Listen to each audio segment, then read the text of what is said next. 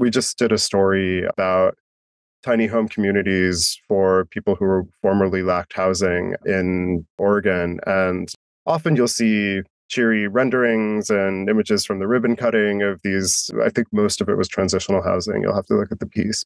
And, we wanted to show what it's like to live there. So we said, like, okay, like, does this work? Like, what does work mean, right?